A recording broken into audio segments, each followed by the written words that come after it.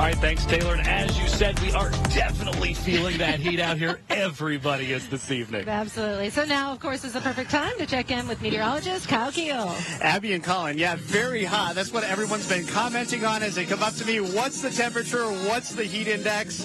Well, either way you slice it, it's hot and it's very muggy. Hopefully you are taking precautions, as Taylor was just mentioning, out in this heat.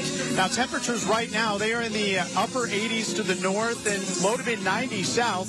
Right now in Waterloo, we have a temperature of 93 degrees, but when you factor in that humidity, we have that heat index of 107 degrees. So that is why that heat advisory is in effect, not just through 8 o'clock this evening, but through 10 o'clock as well. So we are not going to get any relief from this heat and humidity as we head through the overnight hours. What's making this humidity so bad are the dew points. We're talking dew points in the mid to upper 70s. It does not get much muggier than this at this time of year here in eastern Iowa.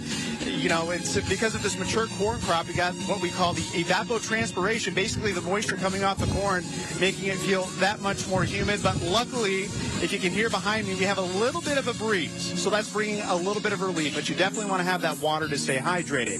Satellite and radar across the state shows quiet conditions. A little more cloud cover to the north has kept areas like Decorah a little cooler this afternoon. But as we head through the evening here in Waterloo, for all of the thousands of people flocking to downtown, it's going to be hot. Temperatures only dipping down into the 70s, but luckily we will get a break from the humidity and the heat. We'll talk about that in the full weather forecast coming up in about 15 minutes. Abby and Colin, back to you.